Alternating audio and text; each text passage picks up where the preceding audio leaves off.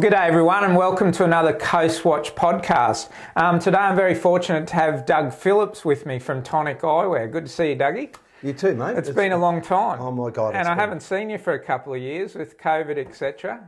And you haven't aged a day. Oh, I don't know about that, but yeah, it's nice to see you back in sunny Queensland, mate, even though it's not so sunny. It's been a challenging time, the old COVID, but we're back on travel again and getting around everywhere to talk to customers again and everything else. So excellent. It's really great to come up here and see you, Dave. No, very good. And thanks for all your support, of course. Yeah, look, I suppose Tonic, how long have you been around now?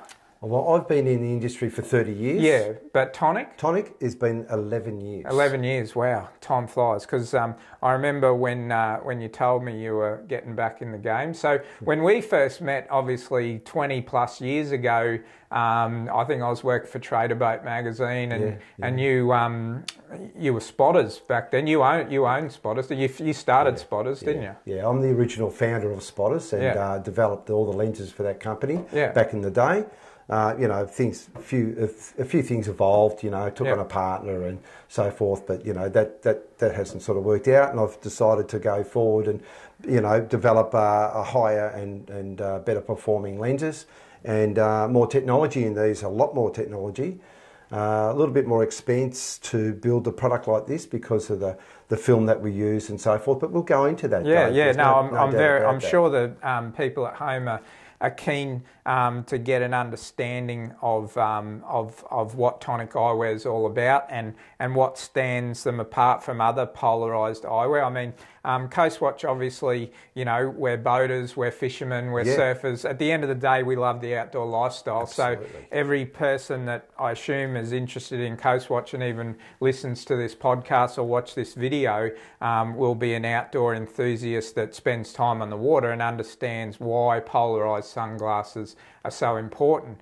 But I suppose the question I've got for you off the bat is what stands Tonic apart from every other polarised sunglass out there, and why should I go and spend nearly $300 on a pair of sunglasses? Yeah, well, that's a fair comment, Dave. And you know what, like, to be honest with you, there's some good brands out there, some fairly good products, out in the, levelling out and everything else in the market, there's no question. But what I've done here is, and certainly when I used to own my old business, I certainly didn't want to come, or when I came back in, I had a few retailers and people say, Doug, you've probably just changed the brand a bit, but that's not the case. The technology that I've done into these lenses, I've gone way and above. What we've done too is with this type of lens here, we've made it thinner and lighter. Okay. Crown Corning glass, optically correct. It's because that's one thing that a lot of people historically, when you talk polarized glass lenses going back, it was always weight. It's like, absolutely. Yeah, I'd like glass, but they're too heavy. Correct. So you've fixed that problem. We've fixed that problem. We got down to 1.7 mil. Everybody else sits around about the 2 mil marker, and they're quite substantially heavy. And as you know, with my old brand, you put them on and they're quite heavy. A lot of people, we made a few jokes about people walking forward with them because of the weight and so forth. So it was quite amusing at times. But at the end of the day, we've made a lot of adjustments to this product. Like we've decentered the lenses and so forth, and I'll go into that a bit for you too. But the technology in this product here, the clarity, it's like a good pizza. So, you can heap a lot of, things on a pizza, and like everybody says, I've got all these layers in my lenses, but you know what? All those layers, actually it's harder to see through. We've made this less, but what we've done was put really expensive film inside this. So we've done 1, 2, and 3 colour integrated filter systems in each lens, and depending on the lenses, of course, and what the application is for. But definitely the clarity, you can pick up another brand out there and have a look through our lenses, and you'll definitely see the clarity difference, believe me. And it's quite physical. You can see the difference, and you can feel the weight difference. It's remarkable. Yeah. Everybody picks up and go, wow, are these plastic?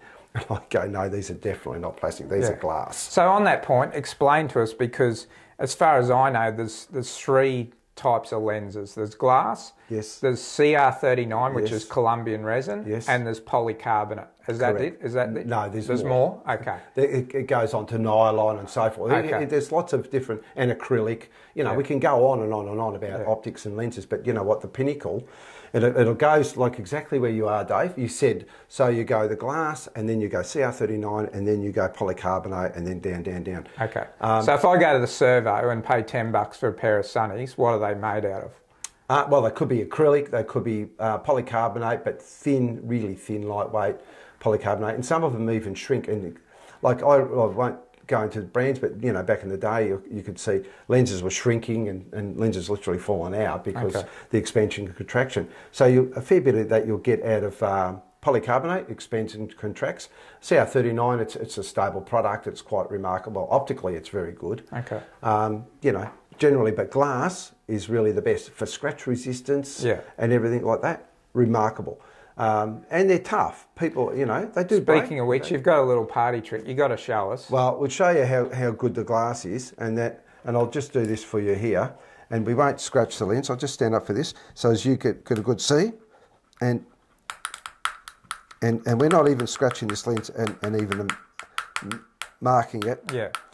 So for everyone that's listening at a podcast that can't see the video, obviously Doug is scratching the crap out of a lens with a car key, and nothing's happening. And it's a mirrored lens, and you'll never ever scratch our mirror off. Yeah, a lot of people think that the mirror is on the outside, but with on some, I assume they are. Oh yes, some. Look, a few companies out there because it's quite technical, and I won't go into it too much, but you know, you can get double imaging and everything else if you don't do this right. So it's quite technical how we've to get the mirror between the layers of glass. Because you're actually looking at a mirror. So it's a fair bit of science that we do in the mathematical side of it for optics to make this actually work properly. Okay. So that's why they laminate on the outside and their mirrors scratch off. So and mark it. It's you do see it. You see guys with their mirrored sunnies and they're covered in scratches, and that's because the mirror's the outside film instead of in between, like what yours are. And look, you know, to be honest with you and straight, you know, we can scratch the hell out of these with a lens and with a key, and you won't scratch it. You know, great for the dashboard, the console of the car, you know, your wife's handbag, and that's normally got a lot of stuff in it, you know. You know, so all that, but it won't scratch it. But if you rub these up and down concrete, you will definitely scratch them and damage them. Right. But nobody's going to be that crazy to do that. Yeah. Although you might drop them, skid on them with your foot, you're going to damage them. But we've got a great policy in place to help you out when it comes to that. You know? Basically a half price policy. Okay. So $160, you get a brand new pair if you write your lens off, and we replace it with a brand new pair of sunnies. Wow, that's awesome. It's a great deal. Yeah. And you know, I don't care if it's 5 or 7 or 10 years later, we're still going to look after you and do the deal. Right. That's great support. Because we want customers to stay with Tonic and work with us, because we'll go into the future with this brand and product to make sure that everybody gets the best optics. So getting back to CR39 and polycarbonate, because one thing that I know you do is prescription eyewear. Correct. So I myself, obviously getting a bit older, need a script in my sunglasses. If I go to, say, an optometrist and ask for a pair of prescription sunglasses, what am I going to get? Well, it depends on the optometrist. On the optometrist, yeah. But let's say someone that doesn't stock Tonic eyewear, for example. You're going to get probably a polycarbonate lens. Yeah. I don't do polycarbonate for my own personal reasons. Number one, I want the best optics for our clients.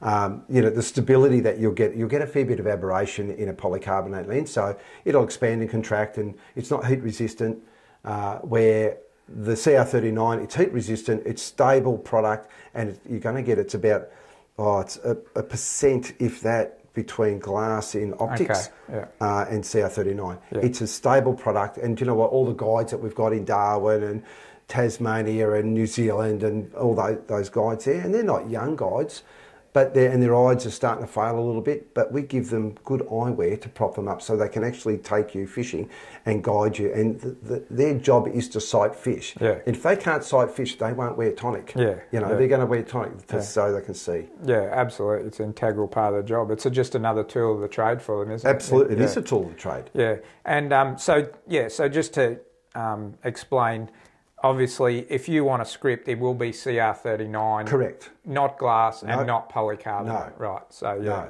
Yeah. definitely not. And any frame you like.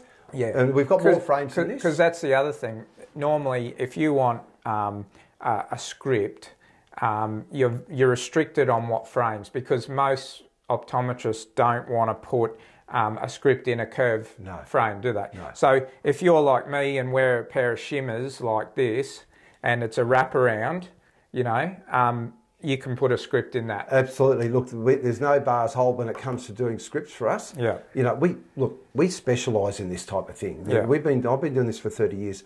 I'm all over it. So Yeah. we know exactly what to do and how to do it and get these. And these, I'm not kidding. The technology and everything else. If you saw the workmanship now that we do today compared to what we used to do back in the day, you cannot tell that it's a prescription. Yeah. They are that good. Yeah. And it's precision work, and it really is. It's something that I'm really proud of. In fact, that when I look at some job and I go, wow, that's a beautiful finish. And this is obviously just an example of the range in front of us. What, you've got 30 plus models? Yeah, into lenses, actual frames, and then you've got multiple lenses on each frame. Combination through that. So blue mirror, green mirror, red mirror, silver mirror, and some. Silver mirror, photochromic glass we do as well, like photochromic copper and photochromic grey.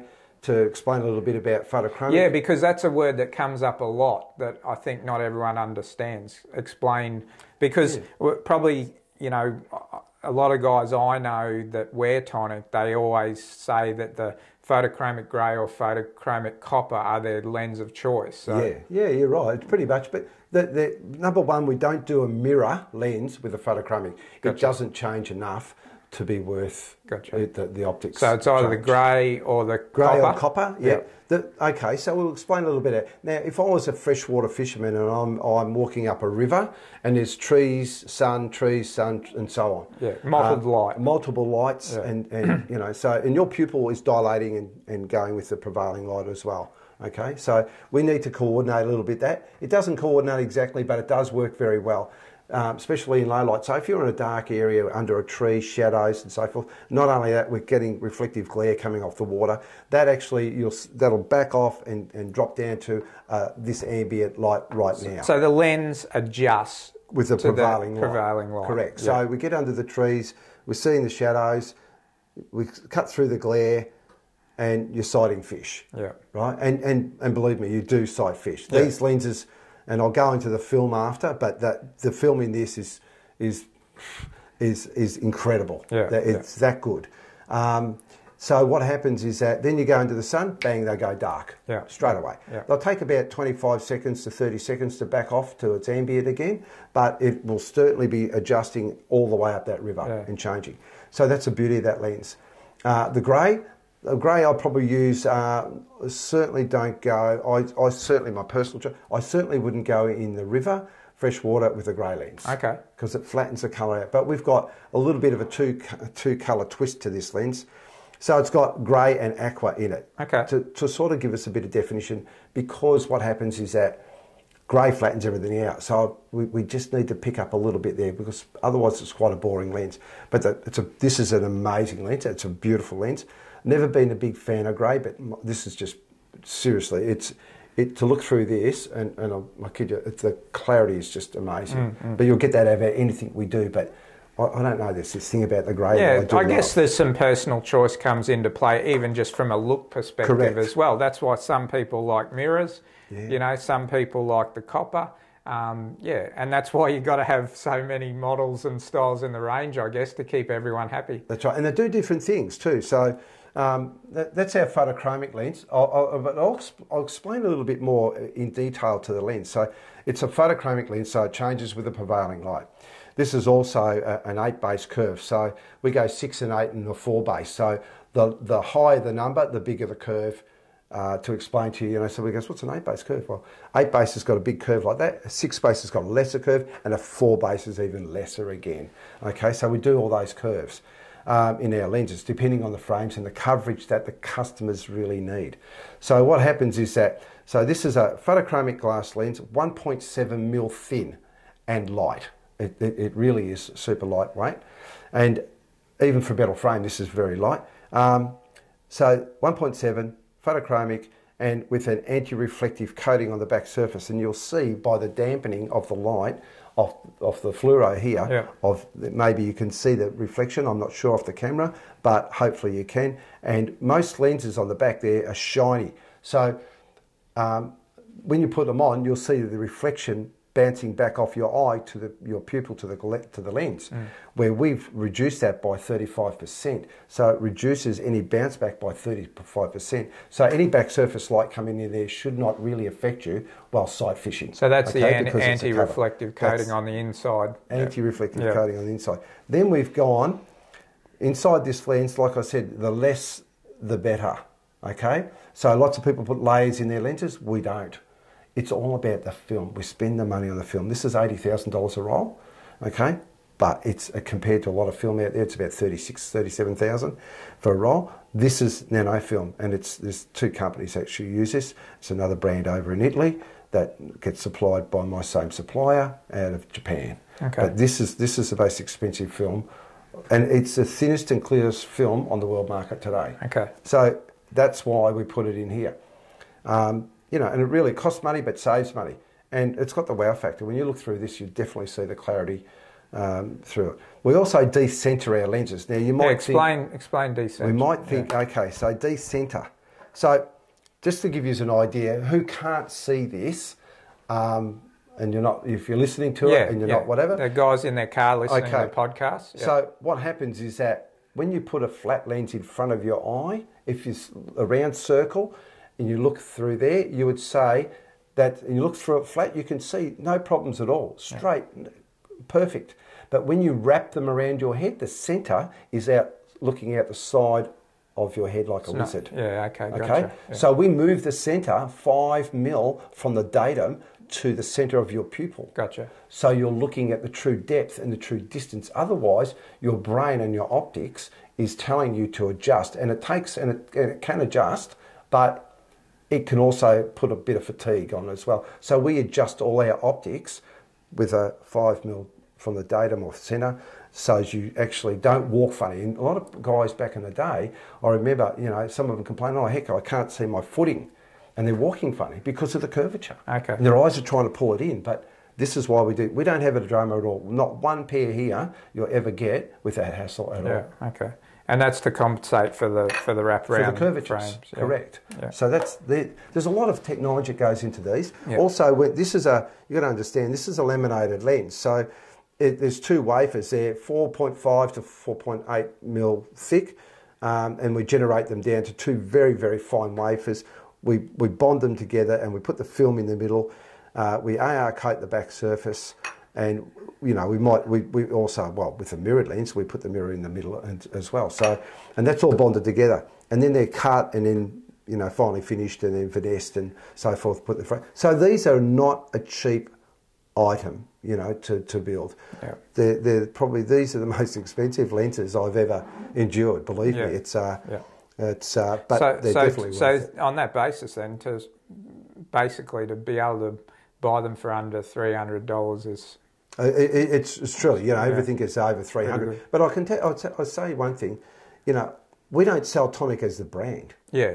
We sell it for the product. For the technology, yeah. For the technology. Yeah. I'm certainly not interested in, you know, going over 300 marker. We put this out in the market, so I want people to afford to buy a pair of Tonics, you know, and get as much enjoyment out of them as I do. Yeah.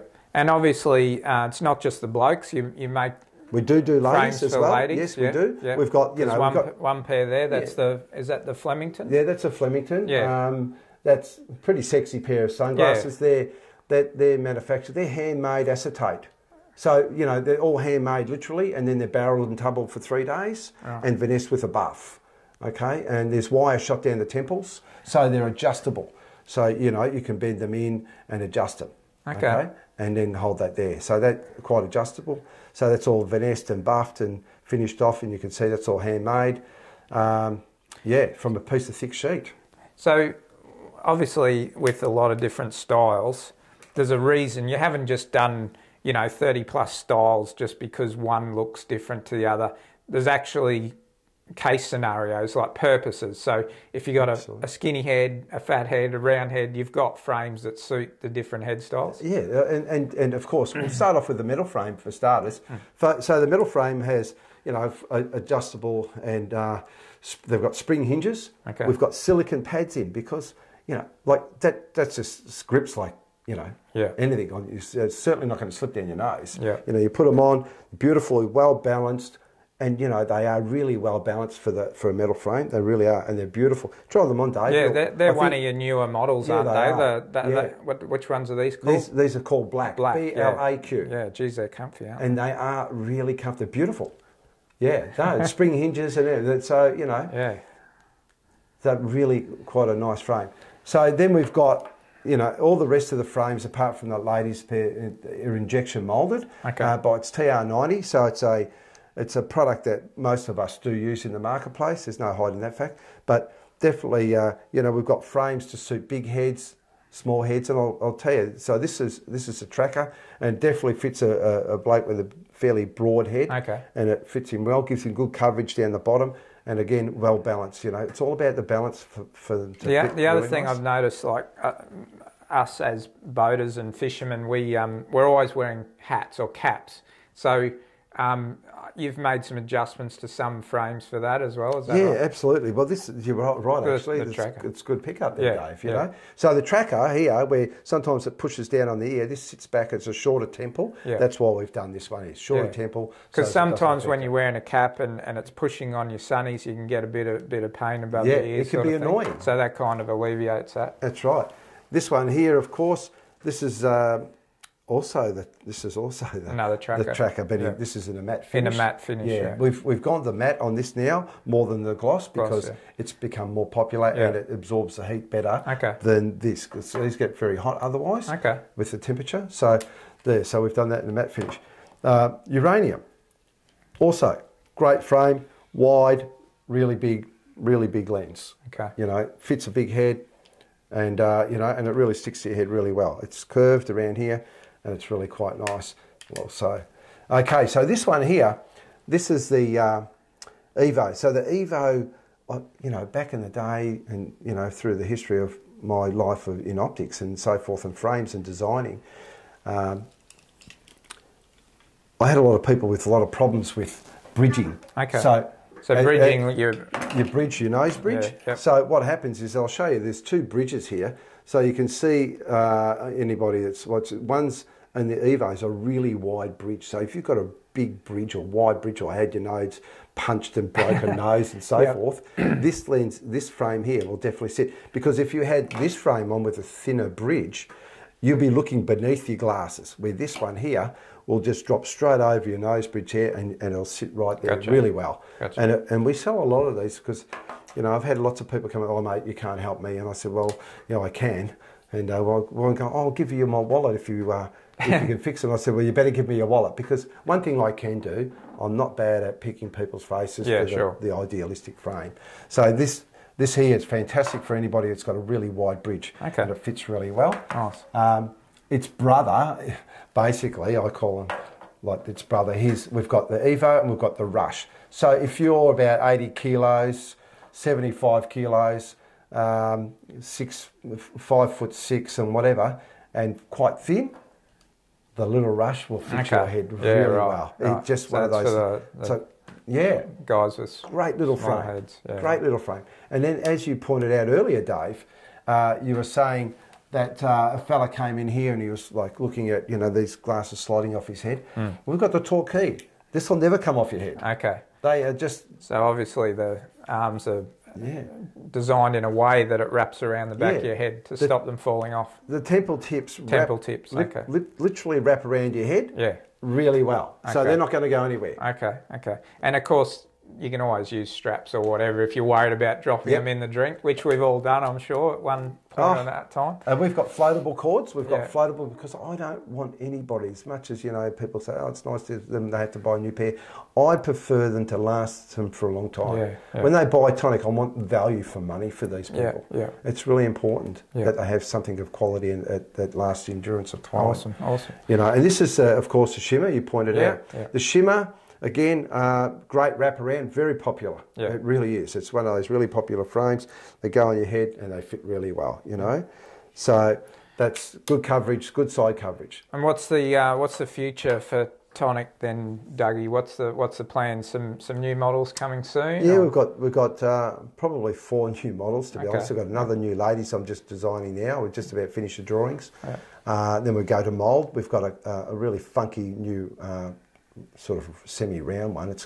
And I love them. I think they'll be a really good one. We've got, you know, and a really always evolving and keeping up with the trends, I guess. And as far as manufacturing go, I meant to ask this earlier.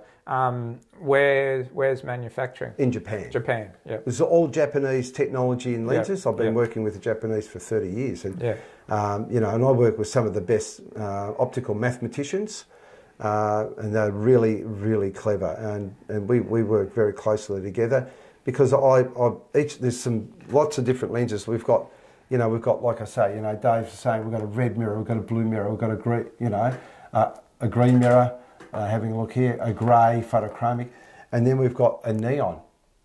A neon is quite unique to anything on the market. Okay. Okay. I don't think I've ever seen a neon. Well, there you go. That's a neon, Dave. Oh. There you go. So Dave. I thought that was a copper photochromatic. No, that's a neon. You can see how light that is. In fact, it's a lot lighter than the copper. I'll show you. That's red mirror. Sorry, Dave. There you go. Okay. See yes, the two different colours? Quite a difference. Look at that, and against the white. Yeah.